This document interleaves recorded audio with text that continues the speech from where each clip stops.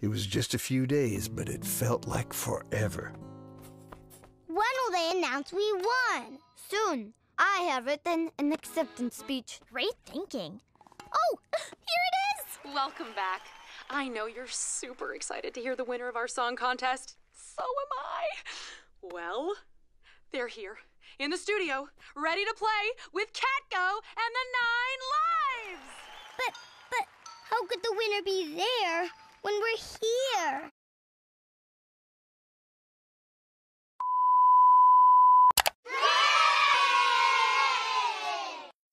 Phineas and Ferb, lost at sea. Afternoon, Phineas and Ferb went sailing with their parents and their sister Candace. Their friend Isabella came too. They boarded the sailboat and put on their life jackets. The boys' dad told them all about the different parts of the boat. "Which side has the restroom?" asked Isabella. "It's called the poop deck," said Phineas. "Well, no," replied Phineas's dad. He explained that the bathroom on a boat was actually called the head. "Poop deck makes much more sense," Phineas said. A short while later, the family boat was sailing on the ocean. Phineas saw flags in the water. He asked Isabella what they meant. She checked her Fireside Girls Handbook for the answer. "The blue flag means crab season," she explained, "and the yellow flag means hold the mustard. The last flag was red with a black square." "Storm warning!" cried Isabella. All of a sudden, the sky got dark. "Who turned off the sun?" Candace asked. It started to rain. Waves crashed over the ship and lightning flashed in the sky. The sailboat was stuck in a bad storm. Before Phineas and Ferb's dad could steer the boat away, it was tossed into a large whirlpool.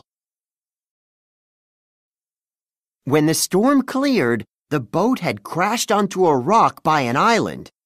"Kids, are you all right?" Phineas and Ferb's dad asked. "We're fine," Phineas answered. But Candace had an octopus stuck on her head. "Hey, what gives?" she shouted. She tried to pull it off. Their dad looked at the boat.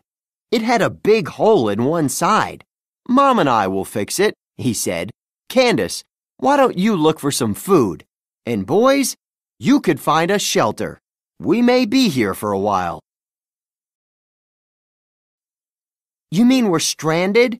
Candace asked her mom and dad. "We'll be stuck here forever eating rocks and bugs. I'll have to marry a monkey and have monkey kids." Candace was upset, but Phineas and Ferb weren't worried. They looked for shelter along with Isabella. Soon, they found a patch of palm trees. "This spot has potential," Phineas said. "Let's get started," Isabella replied. Phineas drew plans in the sand. Ferb cut branches. A snake helped Isabella paint. Together, they built a big treehouse. Meanwhile, back at home, Phineas and Ferb's pet platypus Perry was in the backyard. The boys' friends Baljeet and Buford were watching the platypus while the family was away. Baljeet and Buford didn't know that Perry was a secret agent. Suddenly, Perry got an urgent call on his secret agent wristwatch. His boss, Major Monogram, needed his help. But the platypus couldn't get away without the boys seeing him. He used the camera on his watch to show Major Monogram what was happening. There was only one choice. Major Monogram had to send Carl the intern to help Perry escape. Carl pretended to be an ice cream truck driver. He headed to where Baljeet and Buford were watching Perry. "Oh boy, ice cream!" the friends cried. While Baljeet and Buford ordered treats, Perry sneaked into the truck. He put on his secret agent hat. "Glad to have you back, Agent P," Carl said. Then they zoomed away. Major Monogram told Agent P that he needed to find Dr. Doofenshmirtz. The evil doctor was planning a new scheme, and he was on the same island as Phineas and Ferb. It was up to Agent P to stop him. The platypus climbed onto a jet shaped like an ice cream cone. He flew all the way to the desert island. When he reached the island, Agent P landed inside a volcano. Dr. Doofenshmirtz was there. Agent P surprised him. "Ah, Perry the platypus!" Dr. Doofenshmirtz cried. "I had a trap for you, but no time." He pulled the platypus over to a movie screen he had set up. Dr. Doofenshmirtz used a film to explain his evil plan to Agent P. "Do you remember a few schemes ago when I couldn't figure out what big laundry meant?" he asked the platypus. "Well, this is what I meant." He pointed to the screen. "I am planning to provide the entire tri-state area with free laundry," he cried. By doing everyone's laundry for free, Dr. Doofenshmirtz knew that all the laundromats in the tri-state area would need to shut down.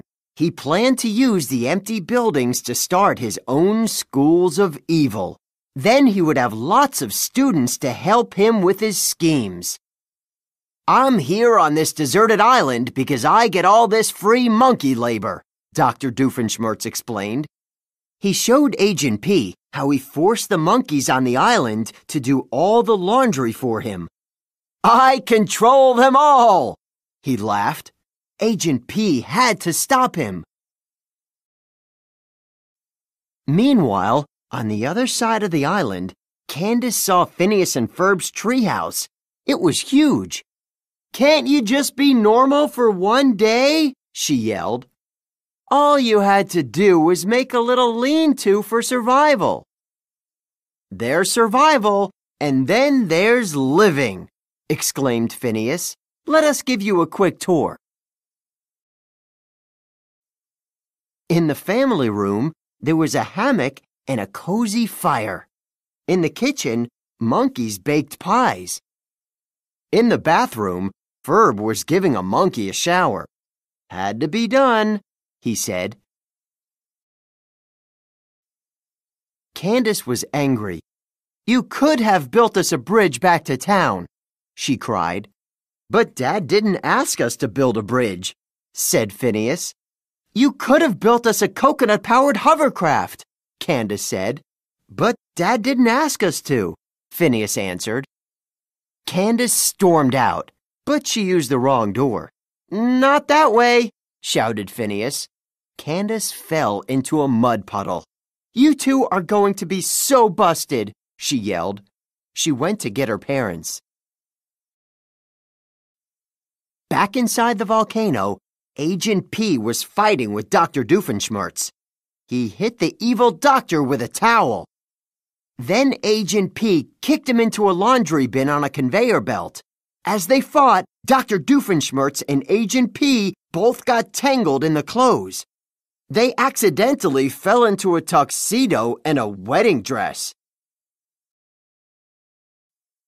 The bin took Dr. Doofenshmirtz up to his giant washing machine and dumped him inside.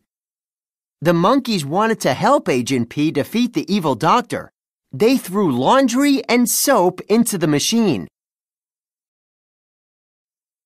The clothes landed on Dr. Doofenshmirtz. "Wait, what are you doing?" he shouted. The monkeys poured in extra suds. "That's too much soap," the doctor cried. Then they pressed the start button. The washing machine rumbled. It spun and shook. Soap suds bubbled out and over the top. The monkey screeched and ran away. Dr. Doofenshmirtz's evil laundry plan was ruined. Quickly, Agent P jumped onto an ironing board. He used it to surf away from the volcano. On the other side of the island, Isabella was standing on the treehouse balcony. She saw the suds and thought it was lava. "Volcano!" she yelled to Phineas and Ferb. "We need to move now!" The friends made it out of the treehouse just in time. The pink soapsuds spread across the island. They knocked a giant treehouse down. Phineas, Ferb, and Isabella passed Candace. "Run!" warned Phineas. "Pink lava is behind you!" Candace turned and saw the suds. She screamed. Then she ran too. On the shore, Phineas and Ferb's parents had finished fixing the boat, but it was still stuck on a rock. "How are we going to get it back in the water?" their mom asked. Just then, the kids ran onto the beach. The pink soapsuds were right behind them. "Mom! Dad!" cried Candace. "We've got to get out of here!" "Hurry up, kids!" cried their dad. "Women and children first."